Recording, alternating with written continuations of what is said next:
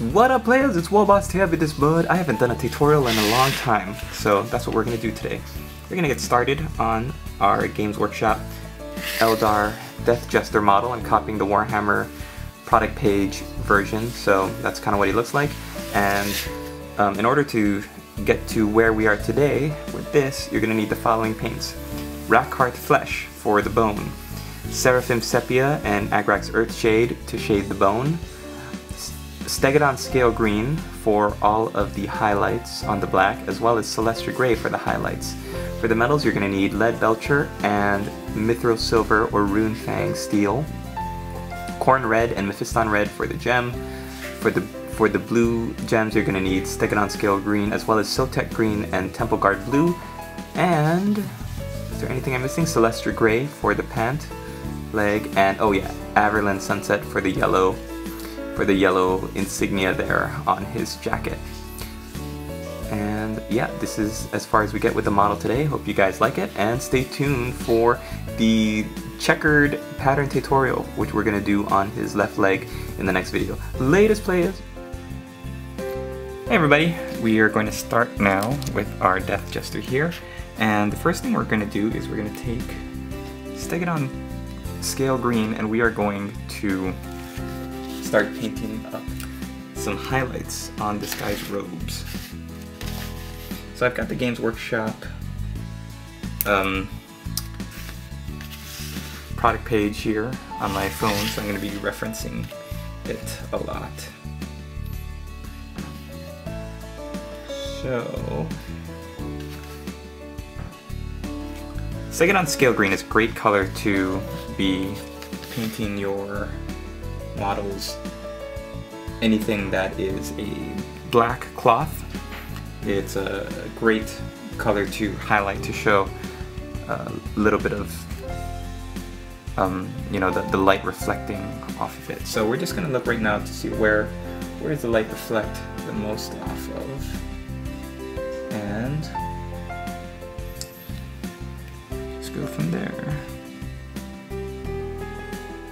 So you want to brush with the good edge, or a good tip, I mean. And oh, obviously, of course, the first thing you want to do is prime your model. For this one, because this guy is in mostly all black, like because of his trench coat, I obviously primed him in black.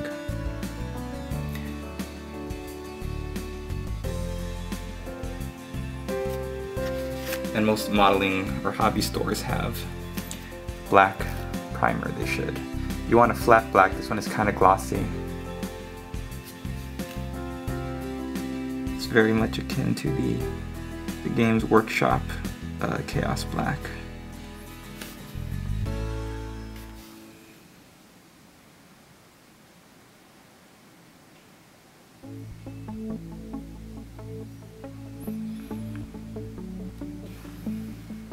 There's no 360 view of this guy, so unfortunately I'm gonna have to do a lot of guesswork for what the back is gonna look like. But you'll also notice, if you're looking at this figure, that besides the blue, there's also gray highlights. So they kind of break it up. They don't only do this kind of dark turquoise, but they also do gray. So you're going to be getting out your gray colors in just a bit.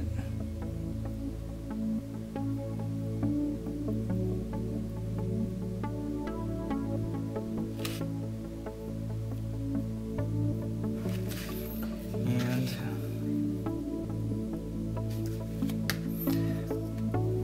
you can also see that they highlight the front of his little shoesies here,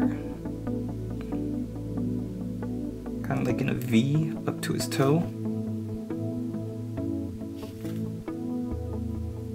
There's that side. Alright, so now you're going to be getting your Celestia Grey. You could also get a darker gray if you want, but I'm just gonna go nice and light with this.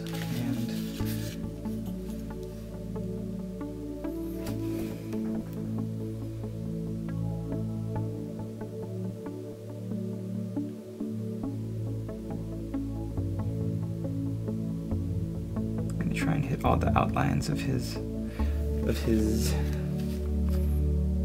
trench coat.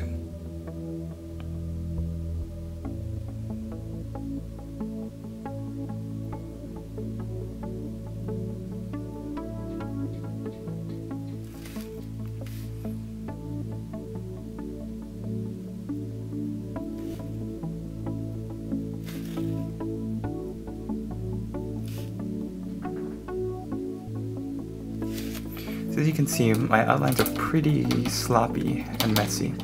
And the way to work around that, especially for new painters, and this is something that I learned in the beginning, was you just take your black, which is in my case Chaos Black, or you can use Abaddon Black, and all you do is you paint inside your mistakes so that you leave the highlight color on the edge.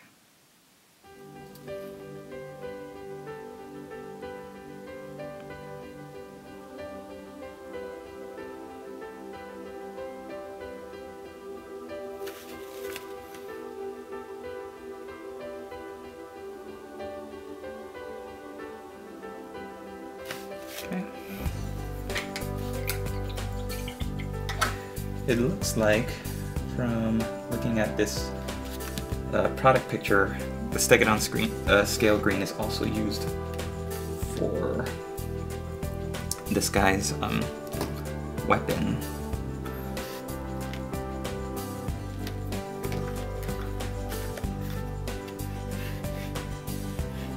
Yeah. And there's also some blue gems on his giant scythe weapon too, so we'll mark those out right now with our Stegadon scale green. Just gonna go in, mark out these blue gems here.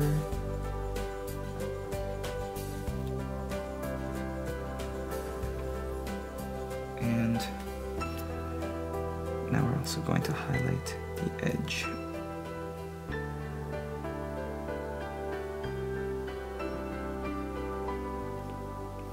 The edge of the casing there.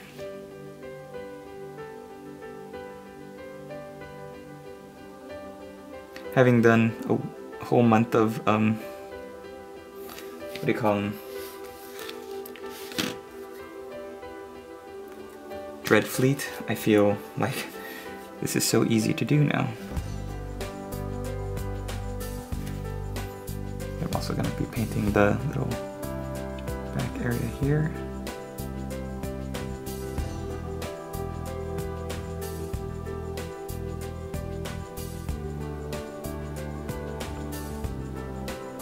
Here's another trick you can do. Start with one highlight, like here, for example, the Stegadon scale green. It gives a very like leathery look, I think, like black leather. It has this sort of bluish highlight color to it. And then go back over, and on top of the blue, the Stegadon scale green rather, you're going to paint your Celestra gray. But only on like the most extreme edges there.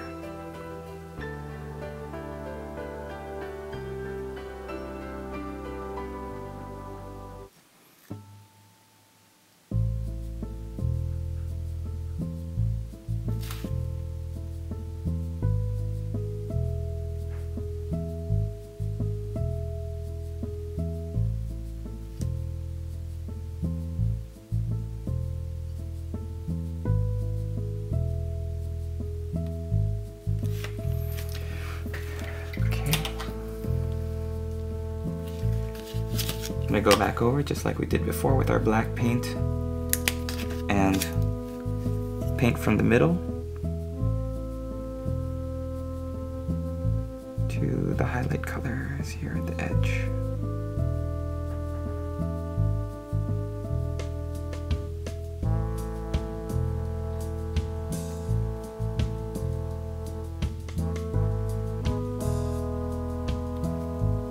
You see, by doing this, we clean up the outlines.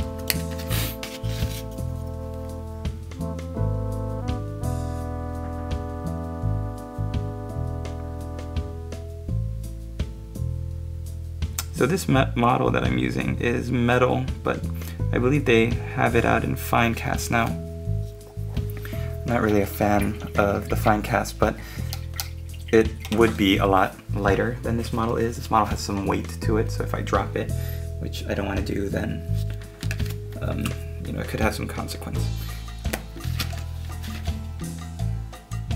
You could, for example, bend some parts of the model, warp it out of place. I did that once with I don't remember what model it was, but I dropped it and the weapon bent at a really bad angle. It was like a lance or something, and it never quite fixed itself, fortunately.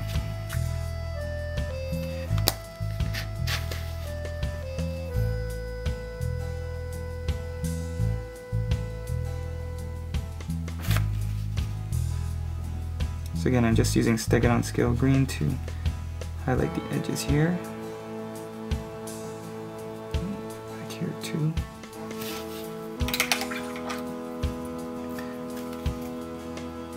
We're also going to take Reckhearth flesh and paint in the bone areas of the model, so the rib cage and the skull mask that this guy is wearing.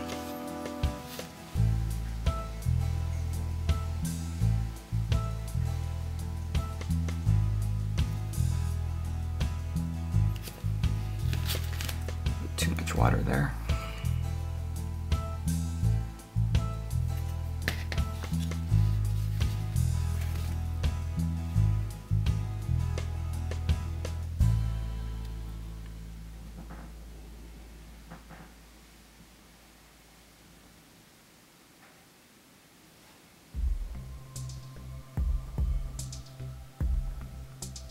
So this is a commission job for a friend of mine, and I don't play Eldar. I think I have the book, the codex.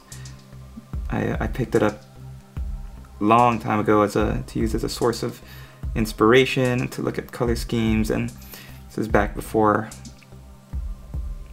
you were really able to find a lot of examples of the models online, so you just kind of had to rely on literature. And yeah, the Harlequins really just stick out as just being such great models to paint. They really stretch your creativity with all of the checkered patterns that you have to do, and just the intricacy of the details and the designs. It's really a good challenge for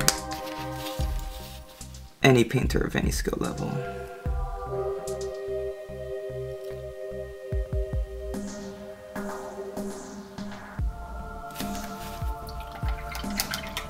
Alright, so there are some silver parts, so let's get those out of the way.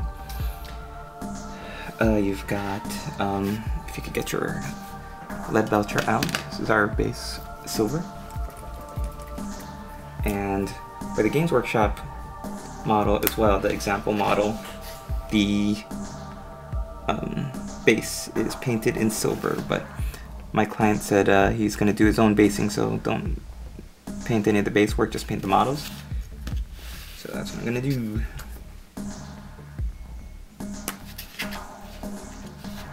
So this little silver piece on the end of, not even sure what that is, power source, I think. This looks like the little ammo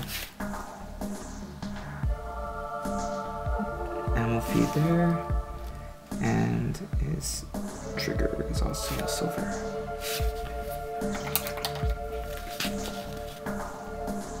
He's wearing a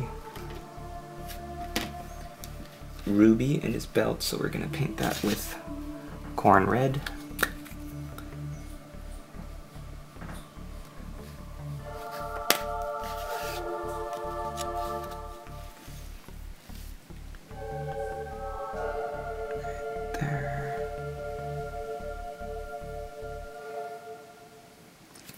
to start with, we'll keep painting that up.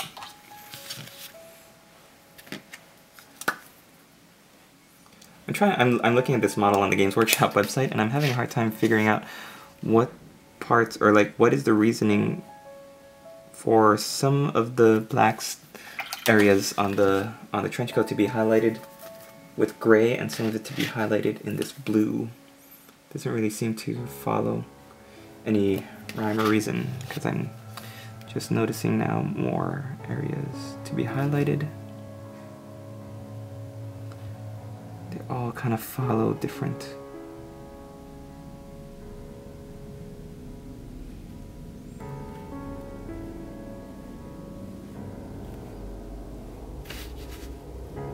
Like colored patterns.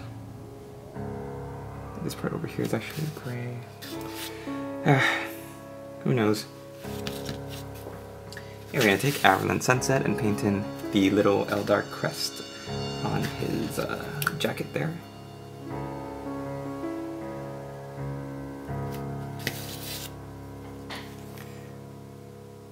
Looks like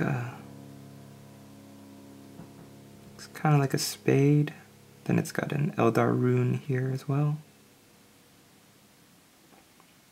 You're doing fine, intricate, embossed work like this, where the pattern is sculpted onto the model, but it's very small. You just want a little bit of brush paint on the tip of your brush, and you just want to lightly paint it over. Okay, so after our bone has had a little while to dry now, we are going to take Seraphim Sepia, and we're going to wash all of the bone area.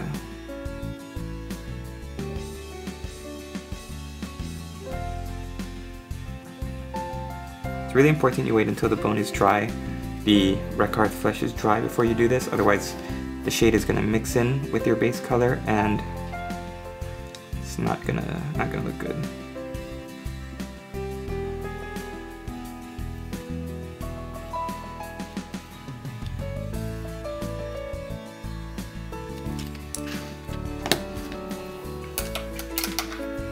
Okay, and next we're going to do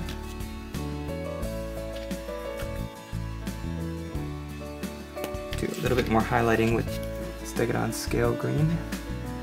Looks like they also painted these little tabs on his arms.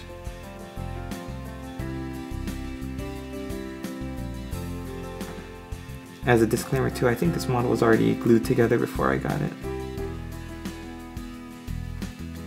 So that's why some of the pieces look a little like this. I think it was, oh, I don't even know actually. It's been so long since I looked at this model thinking I was gonna paint them up. Okay, then we're gonna take Balthazar Gold and we're gonna paint the little gold fetishes on the edges of his little Jester outfit. For example, up here.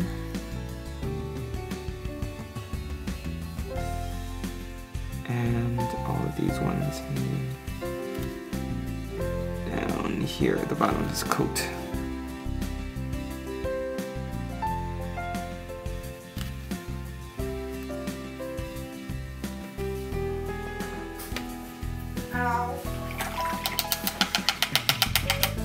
You okay? Oh.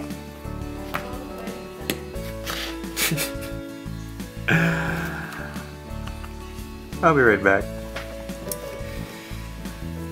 Okay, while we're waiting for that, we're going to take Sotek Green and we're going to start highlighting up the gemstones. It's never gonna replace Hawk Turquoise, but Sotek Green is still a nice. It's a nice Hawk Turquoise substitute. I'll never fully accept it, I think, but it's because the old Hawk Turquoise was so cool.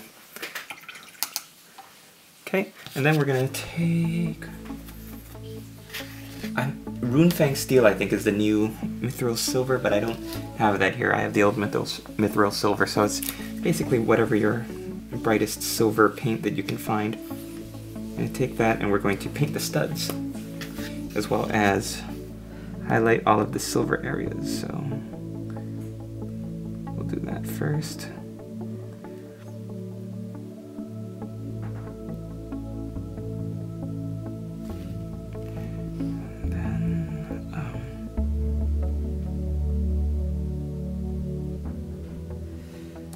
You're gonna look for these studs on our Jester's cloak here.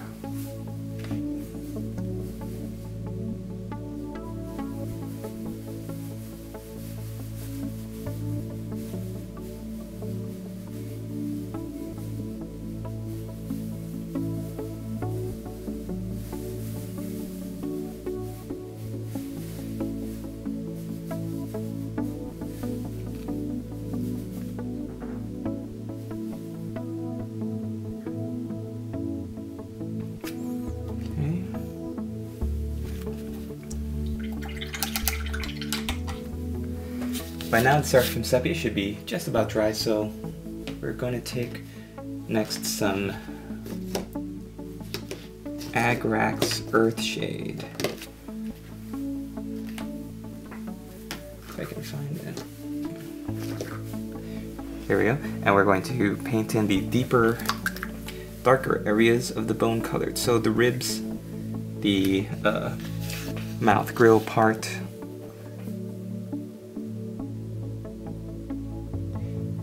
and the recesses or the folds of where the skull mask is most curvy.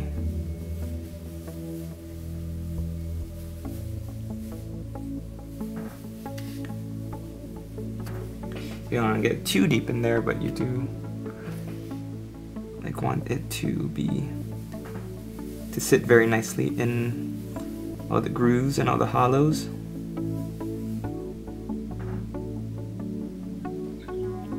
That. And next you're going to take Temple Guard Blue, and this is going to be the final highlight of our blue gems. So we're kind of going to aim for the lower parts.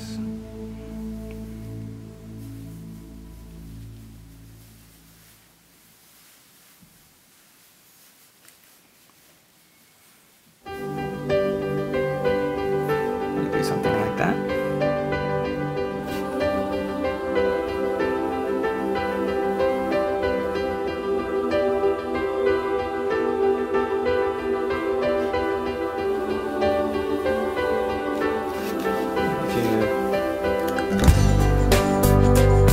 If it's a little too harsh, you can just go back over with Siltec Green,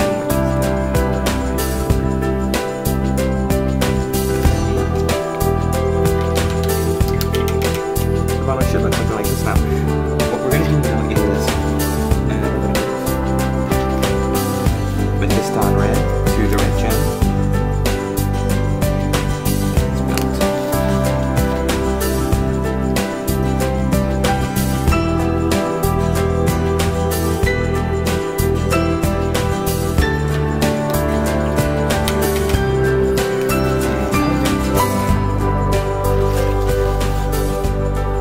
Gray, and we're going to paint the entire left of it. And here you say, what? That doesn't make no sense. That's because, my friends, I'm going to redo my checker pattern tutorial, and I want you to be able to see what I'm doing this time.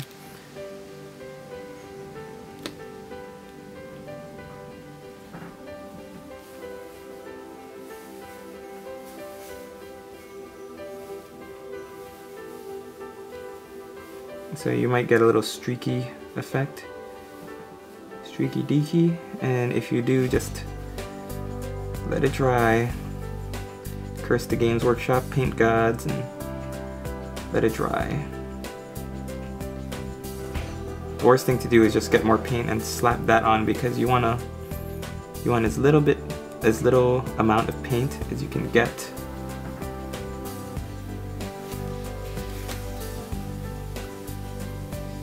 on your work area. The more paint you have, if I just slapped on another thick coat of Celestial Gray just to cover up all the streaks here, then when I am drawing the pattern in with my Micron Arts pen, it might not stick. So I'm gonna leave this here, let this dry, and if you want to follow my checkered pattern tutorial, then stay tuned for that. If not, then take a break, let all this paint dry, and we'll come back to finish off this Eldar Death Jester with the highlights and the final touches like gloss varnishing all the gems, making it look really nice and shiny in just a little bit. Latest play.